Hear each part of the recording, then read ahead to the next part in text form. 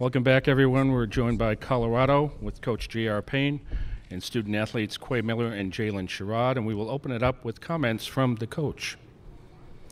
Yeah, I would just like to start by saying how unbelievably proud of our team that I am for the season that we had and for the women that they are and for the leaders that they are and the way that they contribute not only to our basketball program but to our community and honestly every single person that they come into contact with. They're incredible young women. I'm so proud to be their coach, proud of everything that they've accomplished on and off the court. And as I told them, it was an incredible season that was not defined by this one game. So really proud of the season that we had and excited to see what some of these seniors are gonna do and excited for where our program is headed. Now we'll open it up for questions for the student athletes, row 2. Brian Howell from the Bowl Daily Camera. For both of you, this is probably never a good feeling, no matter what round it is, but to have it come here and be your last game and to have it be such a dominating effort by Iowa, how tough was that, just to kind of deal with all those different things? Yeah, I mean, it is tough. You never want to go out like that, but it was some things that, we can all look back at it now and say it was some things we could have done better. But at the end of the day, I'm proud of this team, proud of how we came out. No quit whatsoever in this ball club. And, yeah, there's always things to be, critical of after a loss, but it is what it is.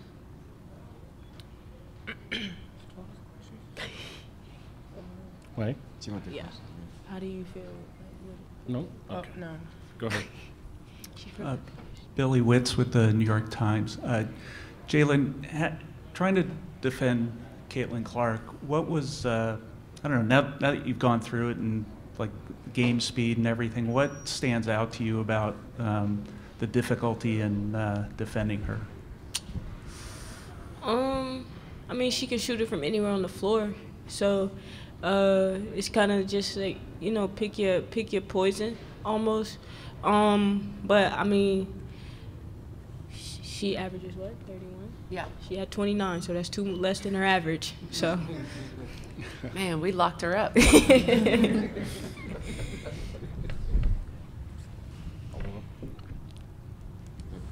the back over here. Coming.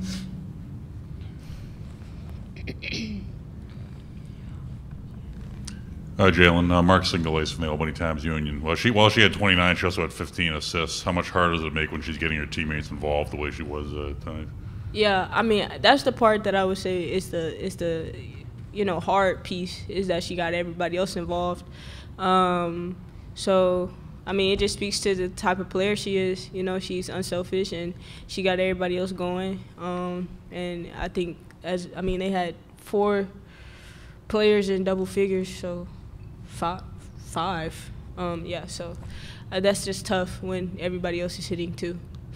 I can't. Go ahead.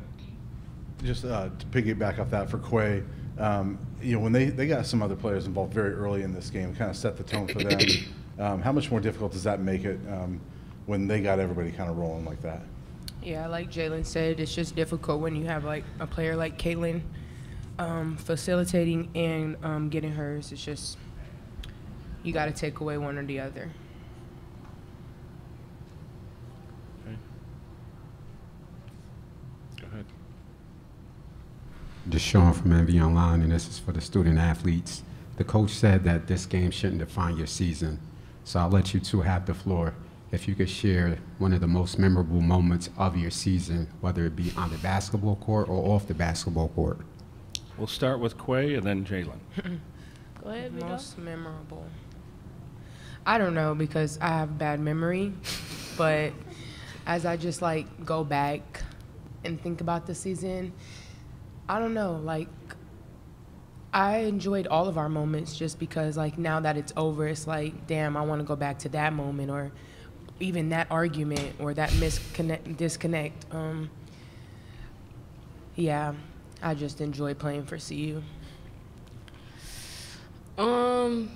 For me, I think it'll be the moment that my teammates, call me up to the standard and tell me to realize that my energy impacts them no matter what. It really helped me be a leader and helped me understand that I have to always kind of adjust and be in the right headspace because my teammates need me at all times.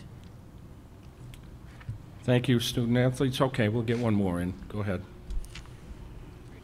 I just want to ask both of you, as you have now played your last college game, just kind of your thoughts on, obviously you want to get further than this, but the fact that you guys helped this team get back to Sweet 16s 2 years in a row. If Quay and Jalen can both comment on, if you've had really any time to reflect on, how awesome the last 2 years have been. I got it.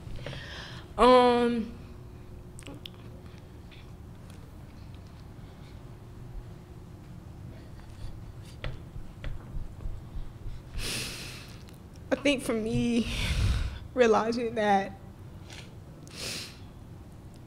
I came here and they took a chance on me and I took a chance on them really means a lot.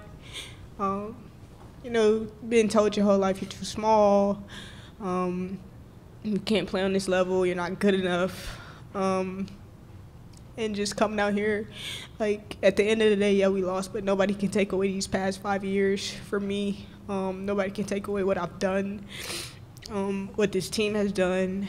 And it sucks at the end of the day, but nobody can take this away from me, regardless of the criticism you get after this game or throughout the season. I just think that, yeah. Thank you, Jalen. Thank you, Quay. Thank you.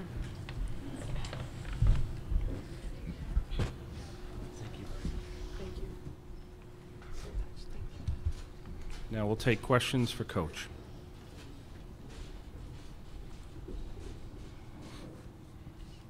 Right here? Yep. Hey, Coach. Doug Feinberg, the AP. How tough is Caitlin to sort of scheme for? Because she's such a good scorer and she's such a good passer that, like, it's sort of pick your poison, I'm guessing, which one you want to focus on more. Yeah, that you hit the nail on the head, and Jalen said it too. It's one thing to guard a great scorer. It's another thing to guard the leading assist getter in America as well. And so that's, I think, what makes her so deadly is not just the scoring, which in and of itself is pretty incredible, but it's the ability to, if you can still stunt that or stilt that a little bit, she's going to find the person that's open. Yep, go ahead. Second. Hey, Coach T. Baker with the next. Jalen mentioned, just what these 5 years have meant to her, and I'm just curious if you could say what they've meant to you and kind of how she's transformed the program in her time here, both on and off the court. Yeah, see, I was up here to hold their hand while they were crying, and then they left me. There really are no words to describe.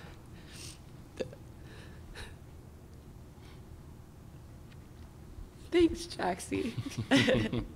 Yeah, there are no words really to describe the impact that Jalen, Quay, Maddie, Charlotte, Sophie, all of our seniors have had on this program. And the coolest thing about it, I was saying to Jay and Quay, is just, a lot of people talk about family in their programs, and sometimes it is and sometimes it isn't, but these guys are family forever. When in 20 years, when they're going through something, we'll be the first ones that they call, for support. And when I'm going through something, 10 years from now, they'll be the first ones that I call. And that relationship is what makes what we do so special. The basketball is just the fun part, but the things that we have last forever. And I have no words to describe exactly what that means. In the back. Mark Singulace from the Albany Times-Union. JR, hi. You start the season with a great win start the year with a great win over LSU, ended with a loss to Iowa. I mean, obviously you'd rather be playing on Monday, but do you take some interest in that game Monday and what it kind of means to women's basketball to have a matchup of the national championship game with the anticipation? Oh, sure, yeah. I think everybody, that loves the game of basketball will be tuned into that matchup. I think it'll be a great game. Two of the best teams, in the country. Excited that we got a chance to play both this year, because I also think we're one of the best teams in the country. And so, yeah, we'll be tuned in. We won't necessarily care who wins, but we'll be excited for a great game. Hey, Coach. Isabel Rodriguez with The Next. I know the game obviously didn't go the way that you wanted it to, but could you just reflect on what it means to be playing your last game in the Pac-12 and what that conference has meant to you over the years? Yeah. The Pac-12 has been everything to a lot of us. It's had the moniker the Conference of Champions for many years, and I think it's the perfect name, for such a great conference where there have been so many champions in so many sports. So we're really sad that it's over. I know Oregon State will keep, carrying the torch for hopefully another couple rounds. We'll be cheering for them all the way. But yeah, really, really sad that it's over. But proud of everything that we've accomplished as a conference, and proud to have been a member for so long. And we'll be excited to dive into the Big 12 pretty soon. Hey, Coach. Maybe the NC State game was the only one that you guys were out of. Yeah. And so did it feel helpless at all as a coach today when they're down 20, 25? Yeah, helpless might be the right word, only because we were trying so many different things and nothing really seemed to stem the tide.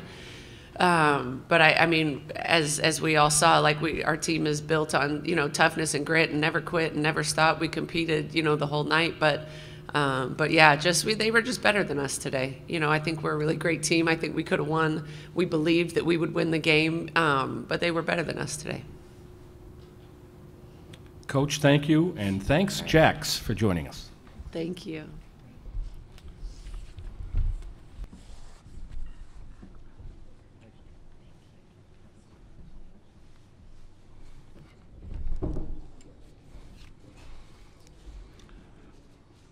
Sunday, we resume our press conference schedules with the Game 1 winner at 8:55 a.m. with the head coach, followed by the players at 9:15. Game 2's winner at 10:10 and 10.